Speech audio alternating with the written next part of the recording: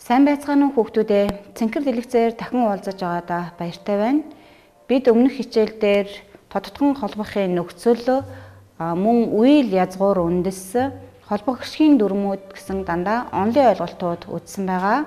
Энэ удаагийн хичээлээрээ тодтгон холбох нөхцлөө үйл үгэнд заалгаж, тодтгон холбох нөхцлөөр үйл үгийг хувилгах дасгал дадлага ажлууд хийнэ. Ийм учраас хүүхдүүд маань дэвтэр ном үзэг харандаага бэлдсэн байгаарай.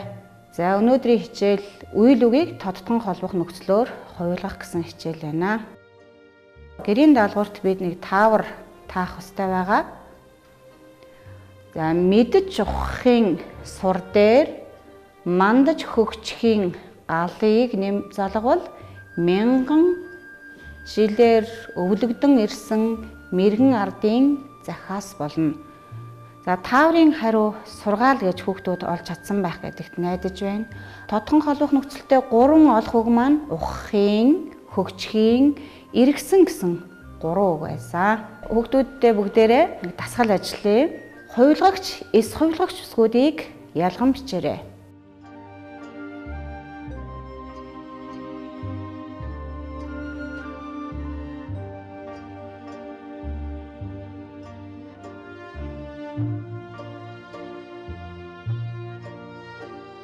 За ялгаж бичснээ тааруулъя. Тодтгон холбохын нөхцлүүд маань зарим нь хувилгагч үсгээр. Жишээлбэл агсан, эгсэн буюу сан, кирилл бичгийн аа, монгол бичигт гагэ, маар гэдэг нөхцлийг маар гэж бичсэн. Энэ хэдэн нөхцөл нь хувилгагч үсгээр эхэлсэн нөхцлүүд байна. Эс хувилгагч үсгээр эхэлсэн нөхцлүүд нь даг, дэг, хуу, хүү, хуйц, хүйц гэсэн нөхцлүүд байна. Бид өмнөх хичээлээр үзсэн эс хувилгагч үсгүүд гэдэг нь жич бусад хот гэдэг үгэнд орсон гээгүүлэгчүүдээр эхэлсэн нөхцлүүд байгаа. За дараагийн дасгал нь хөхөнгөөр бичсэн үйл язгууруудыг ажиглаарай. Ямар ижил шинж байна вэ гэдгээр үйл өгсөд. За хүүхдүүд маань дэлгэцэнд нэс харж байгаа.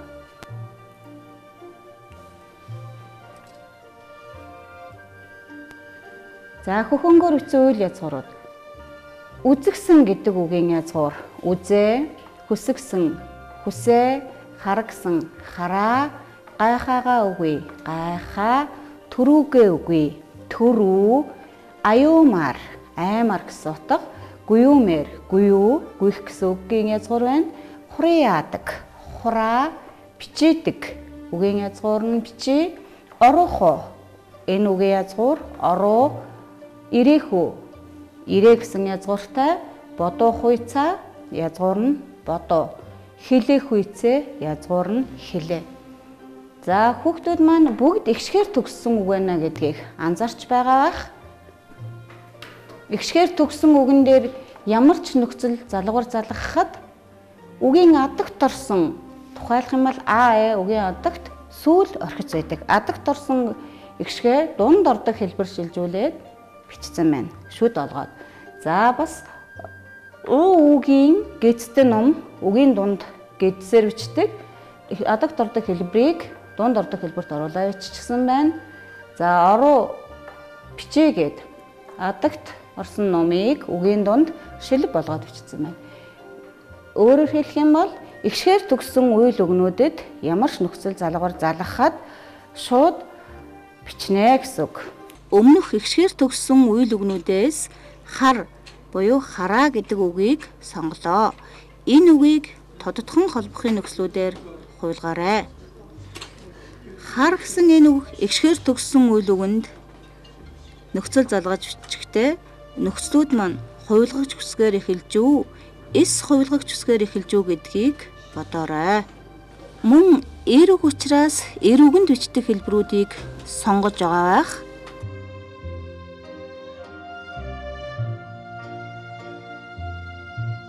За одоо хүүхдүүдээ зөв хувилгасан хэсгээ шалгая. Харагсан, харагсан, хараагаа үгүй.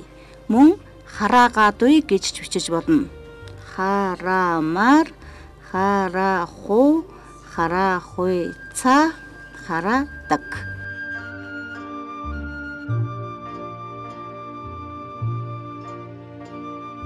Хөхөнгөөр бичсэн үйл язгуур үндсийн төгсгөлийг ажиглаарай. Нөхцөл залгахад ямар өөрчлөлт орсон байна уу гэдгийг маш сайн анхаараарай.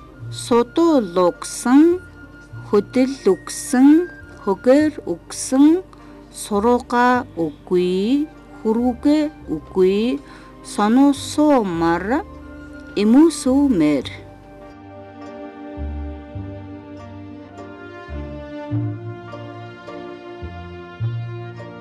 Бүгд гүйгүүлэгчээр төгссөн үйл язгуур үндсүүд байна. Хувилгагч үсгүүдээр эхэлсэн нөхцөл залгахад гэдэс буюу холбох агшигж эргэлсэн байна.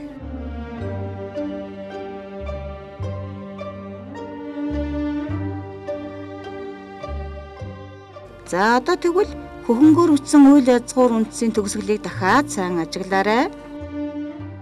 Нөхцөл залгахад өөрчлөлт орсон байна уу?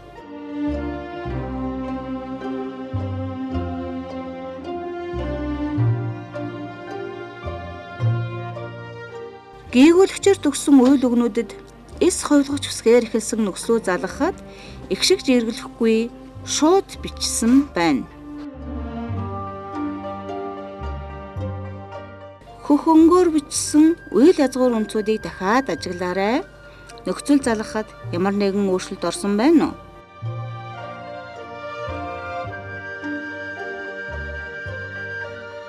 За харцгаая.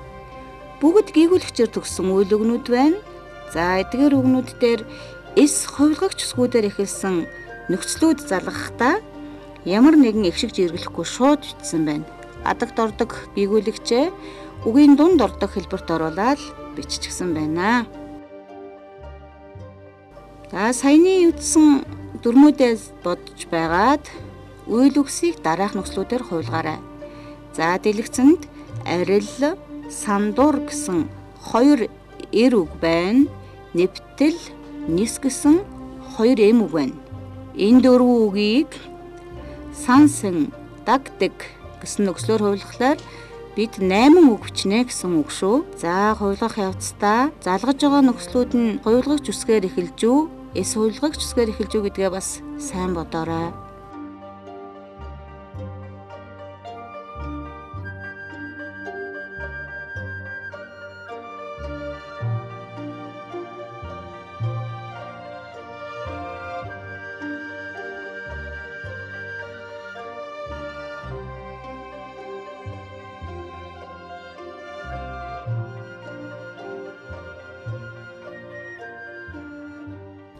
За одоо бүгдээрээ нөхцлөөр зөв хувилгасан хэсгээ шалгацгаая.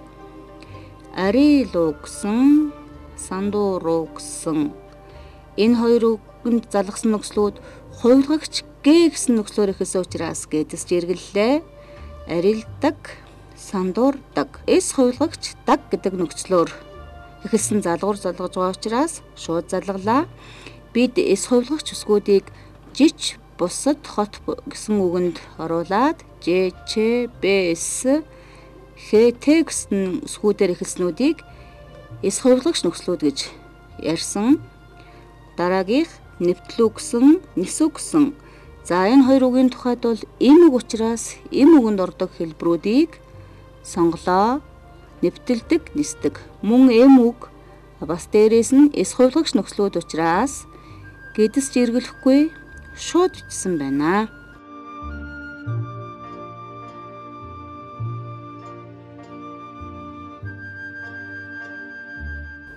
За одоо бүгдээрээ багвахай цэцэг гэдэг эрхийг унших явцдаа тодотхон холбох нөхцөлтэй 10 үйл үг байгааг олоорой. За багшаагаа дагаад уншия. Багвахай цэцэг. Багвахай цэцгийг бардам зантай гэж бүгдээр мэдэх билээ. Тийм учраас бусад цэцэг түүнтэй үерхэж нөхөрлөхийг хүсдэггүй ажээ. Нэг удаа үдшийн цагт гэрэлт цох огторгүйд хурц тод гялалзаж явахыг үзээд энэ чинь хиймэл дагуул байна. Хол нисдэг байсан бол үүнтэй адил гэрэлтэх байсан даа гэж санаа алдлаа. Тэгээд багваахай цэцэг би хиймэл дагуул болж чадна. Надад сар шиг дуграг эвхэж, хумхиж, дэлгэж нээдэг 10 ялцаас бүрдсэн шүхэр буй. Та нар харж байгаарай. Би эдэнтэй Тэнгэрийн мандал өөд одоо нислээ гэжээ. Энэхүү бардам зантын үгийг сонсоод бүгдээр шугилдав. За багш нь дахиад нэг уншия. Багшаа уншиж явах хооронд хүүхдүүд 10 үгээ олж байгаарай. Тодхон холбохын нөхцөлтэй 10 үгээ олж байгаарай. Багвахай цэцэг. Багвахай цэцгийг бардам замтай гэж бүгдээр мэд хүлээ. Тэм учраас бусад цэцэг түүнтэй үерхэж нөхөрлөхийг хүсдэггүй ажээ. Нэг удаа үдшийн цагт гэрэлт цох огторгойд хурцтод гялалзаж явахыг үзээд энэ чинь хиймэл дагуул байна. Би хоол нисдэг байсан бол үүнтэй адил гэрэлтэх байсан да гэж санаа алдлаа. Тэгээд багвахай цэцэг би хиймэл дагуул болж чадна. Надад сар шиг дуграг эвхэж, хумхиж, дэлгэж нээдэг 10 ялцаас бүрдсэн шүхэр бий. Та нар харж байгаарай. Би эдэнтэй Тэнгэрийн мандлууд одоо нислээ гэжээ. Энэхүү бардам зантын үгийг сонсоод бүгдээр шугилдав.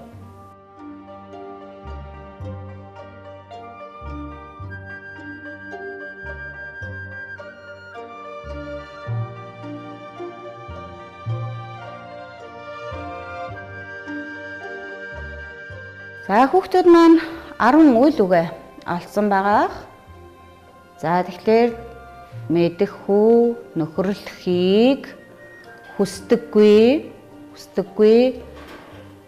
явахыг нисдэг байсан, гэрэлтэх байсан да, нээдэг бүрдсэн улаан ангоор тодруулж бичсэн 10 үйлэг маань байна.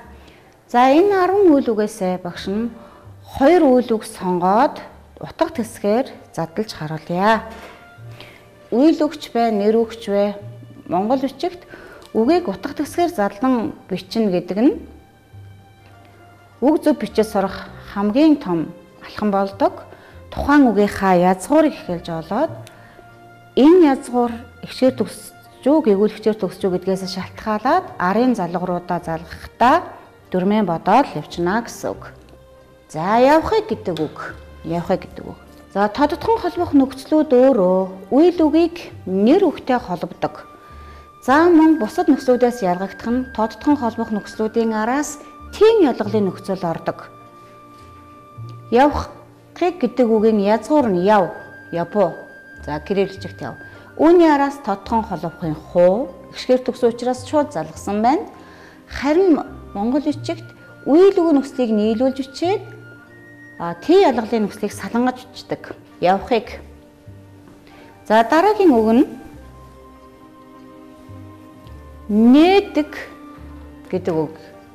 Саяны ихэд 10 байсан 10 үгийн нэг нь байна. За үгийн язгуур бол нээгээгээ. Зарим үйл язгуурын урт ихшгийг ялгах зорилгоор их шиг гээгүүлэгч гэж давхар урт татгалаар тэмдэглэдэг.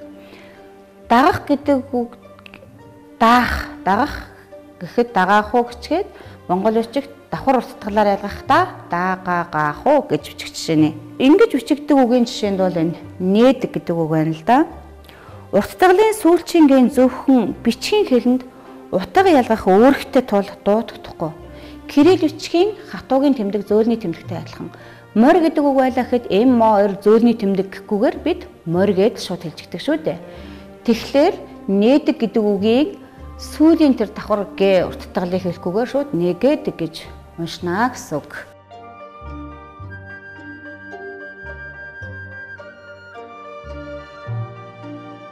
Хүүхдүүд тодруулсан үгийг үндэсний бичгээр бичээрэй. Хоёрхан үг бичих нь байна. Сурга гэдэг үгийг сураагүй гэдэг үгтэй.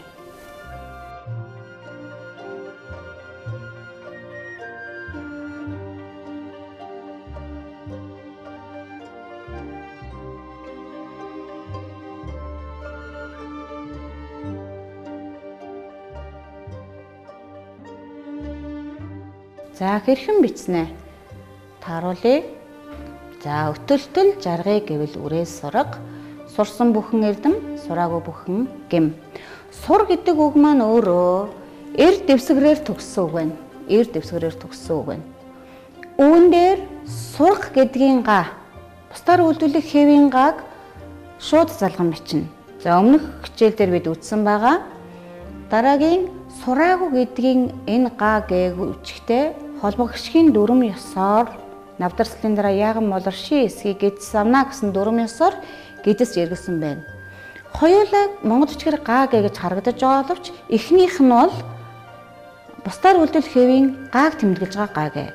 Арын сураагүй гэдэг үгийн га гэвэл уртаг шиг кирилл үсгийн а гэсэн уртагчийг тэмдэглэж байгаа учраас гэдс эргэсэн байна.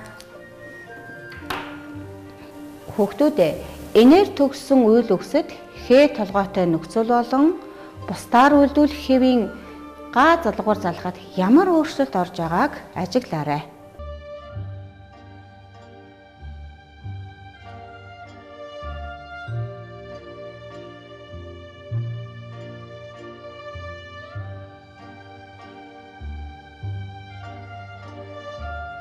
За тэгэхээр ажигласан бол хүүхдүүдээ энэ дэвсгэр гэгүүлэгчээр төгссөн үгэнд хээ гэгүүлэгчээр эхэлсэн болон бусдаар үйлдвэрлэх хэвийн га гэ залгахад бага энхлэг нь их энхлэг болсон байгаа.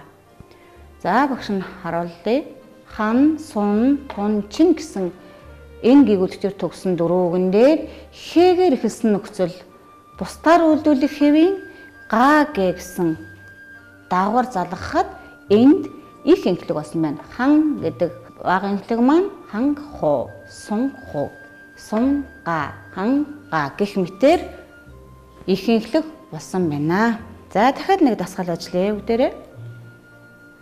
Сун хэмээх үйл үгэнд дараах бүлэг нөхцөлийг хэрхэн залгаж бичих вэ?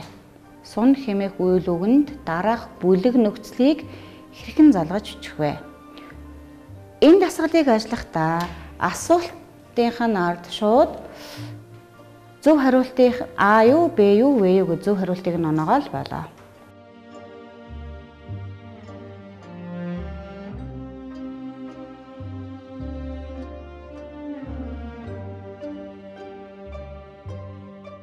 За, сун хэмээх үйл үгэнд аль хэсэг нөхцөлийг залгахад шууд залгаж бичих вэ гэсэн байна. За, энэ Б буюу сун гэдэг үгэн дээр эс хувилгагч нөхцлүүдээр ихэлсэн залгуурыг залгахад бид шууд бичнэ. Харин аль хэсэгт энэ нь их энхлэг болох вэ гэсэн байна. За энэ асуултын хариулт бол А хэсэг. Түрүүнд ярьсан сун, хан, тун, чин дээр бусдаар үйлдвэрлэх хэвийн га болон хээ толгойтой нөхцөл залгахад их энхлэг болно гэж ярьсан учраас 2 дугаар асуултын хариу бол А юм аа. 3 дугаар асуулт аль хэсэгт нөхцөлийг гэцээр холбож бичих вэ гэсэн байна. За энэ сун гэдэг үгэн дээр маар гэсэн га үгүйгээд хувилгагч үсгээр ихэлсэн залгуурууд залгаж байгаа учраас гэцээр холбож бичнэ. Дараагийн дасгал тодотгон холбох нөхцлөөр хувилгахдаа буруу бичсэн үгийг олоод дугаарыг тэмдэглээрэй. Монгол бичгээр тоог хэрхэн бичгээ мартсан бол дэлгэцнээс хараад аваарай.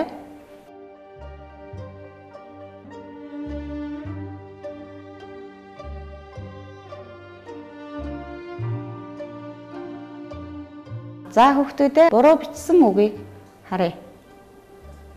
За хүссэн судлах гэсэн үгийг буруу бичсэн байна. Дэлгэцэнд хүссээ судуул гэд шар өнгөөр үйл үгийнхаа язгуурыг тэмдэглэсэн байна. За одоо тэгвэл буруу бичсэн энэ хоёр үгээ алдааг нь засаж зөв болгоё. За хүссэн гэдэг үгэн дээр хүсээ эм үг учраас бид эм үгний эксэн нөхцөлийг залгаж бичнэ. За мөн эм үгийн эксэн нөхцөлийг залгахад бичгээс гадна ихшгээр төгссөн үг учраас сүүл маань үгийн дунд шүд болно. Чухамагдж байгаа. Шууд залгасан байна. Судлах гэдэг үгэнд эл гэгүүлэгчээр төгссөн үүнд эс хувилгагч нөхцөл залгахад шууд бичнэ. Өөрөөр хэлбэл гэдэс жиргэлэхгүй бичнэ. Тэр дүрмийн дагуу ийм хоёр үг. Хүүхдүүд маань алдсан үгийг зөв болгож бичиж чадсан байхаа.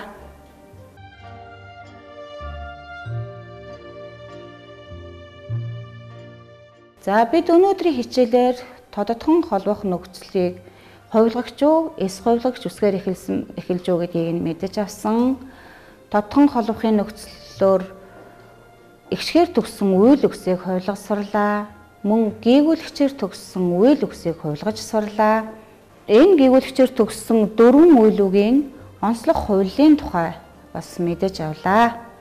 Гэрийн даалгаварт сурах бичгийн 88 дугаар хуудас дасгал 36 холбоо үгийг хичээнгүй хуулан бичгтээ тодотгон холбохын хуу нөхцөлийг маар нөхцлөөр сольж бичээ дүрмийг тайлбарлаарай.